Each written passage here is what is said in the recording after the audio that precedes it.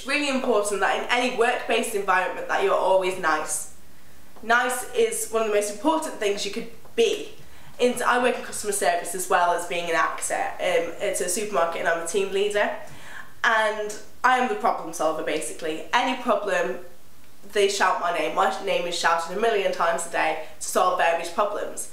And I always think if you start on a nice note with a customer, no matter what problem they've got, you will normally end on a nice note. You might have the most obnoxious, rude customer in the world, but you've got to bite your tongue and remember the customer is always right.